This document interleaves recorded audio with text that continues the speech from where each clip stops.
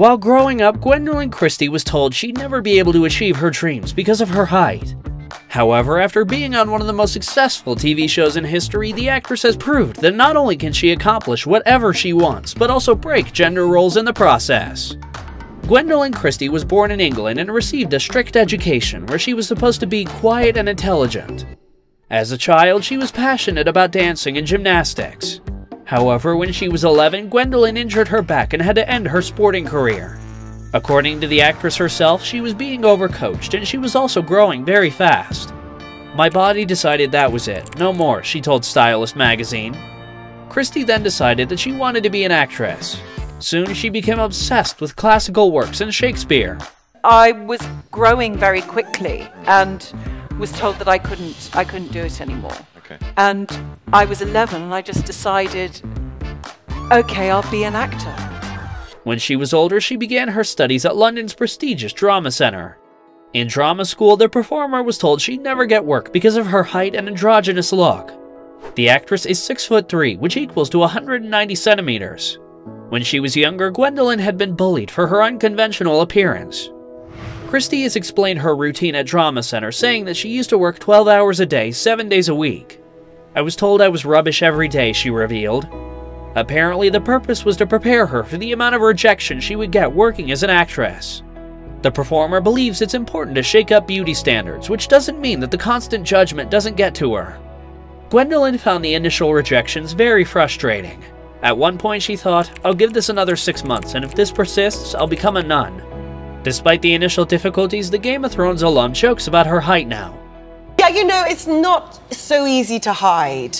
She told Harper's Bazaar that at bars, she's able to catch the bartender's eye more easily and get her drink quickly. "I also have a selfie stick arm," she added. While studying, Christie made a bold move to come to terms with her body. She collaborated with photographer Polly Borland, and on a nude photo shoot. At the time, the collaboration was exciting for the young actress. However, now that she's older, she's shocked that she gave so much of herself and confessed to Stylist magazine that she wouldn't do the same now. During all this initial discouragement, there was another celebrity that inspired Gwendoline to continue fighting for her dreams. Academy Award winner Tilda Swinton. Christie realized that Swinton also had a physique unlike other actors. "I realized that maybe there is a place for me too," the actress said. At that point, the future star had done a lot of theater but realized she wanted to work on screen and told her agent. What did he say? "Good luck with that." Gwendoline started getting some work in films like The Imaginarium of Dr. Parnassus and plays like Breakfast at Tiffany's and Skin Deep. Then, fans started noticing the actress's resemblance to Game of Thrones character Brienne of Tarth and began speculating that she would play her in the upcoming HBO show. Christie wasn't familiar with the character but decided to look into it. Upon finding out more about Brienne, Gwendoline thought the character could change the way we view women on television. When the time to audition came, the performer gave it her all. She attended the casting in character and wearing armor. The producers decided to cast her right away. According to the original book's author, George R.R. Martin, we looked at a dozen actresses who were reading for Brienne and one actress who was Brienne. Roll up, welcome to the greatest show on earth, Game of Thrones! Brienne defies archetypal notions of femininity, which Gwendoline believes is vitally important. The actress has confessed that at times she has felt pretty genderless because of her size, so she wants to challenge prejudices. I think it's important to have great male and female heroines for all genders to look up to. We live in a world that is 50% women, 50% men, as far as I can tell, and it's no secret that our entertainment has been predominantly male-driven, and I think it's time to rejuvenate the narrative. Christie also told Nylon magazine all the things she adores about the character. She is an outsider. She's someone who has been maligned for the way that she looks, and she's overcome that obstacle, the Emmy Award nominee said.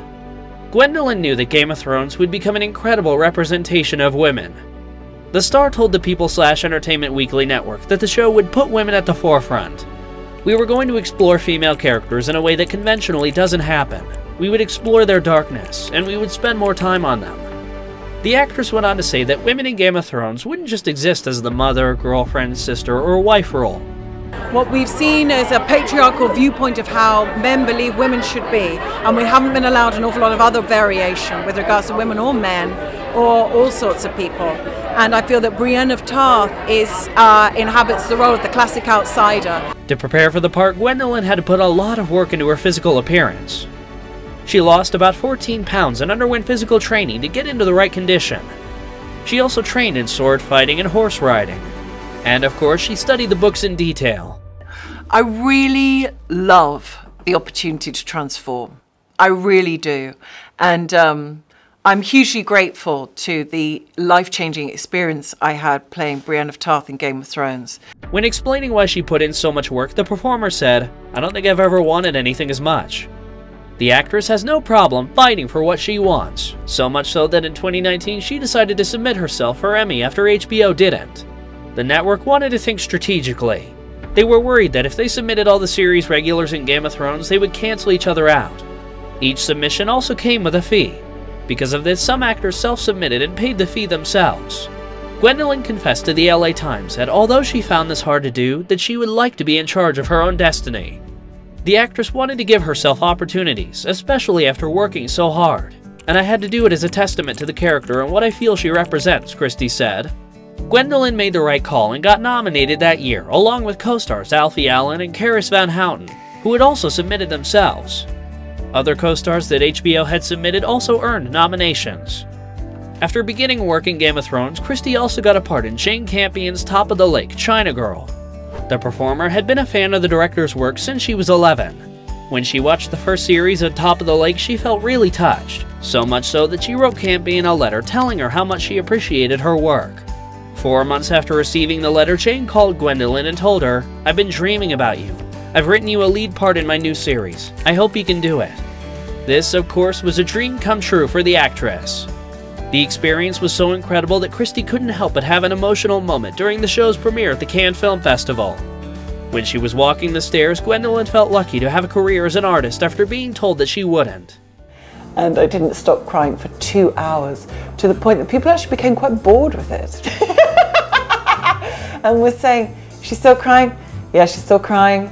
She's still crying? Yeah, she's still going." And even I think, look, even I'm bored with this. I cannot stop crying.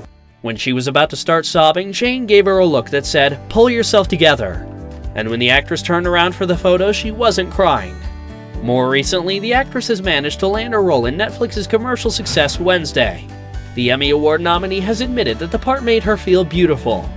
She also saw iconic actors like Tippi Hedren and Kim Novak for inspiration. Christie has not only managed to find success in work, she's very happy in her personal life as well. The actress is dating fashion designer Giles Deacon, who not only supports her but also sees her as his muse. Deacon has worked with leading brands and celebrities. In 2016, he launched his own haute couture collection. Giles has worked for the British royal family. He designed Pippa Middleton's wedding dress in 2017. Before Giles and Gwendoline started dating, they were good friends. However, the designer has confessed that it was love at first sight for him. "I was instantly smitten," he told Grazia UK. Deacon explained that the way the actress carried herself was unlike anything he had ever seen before.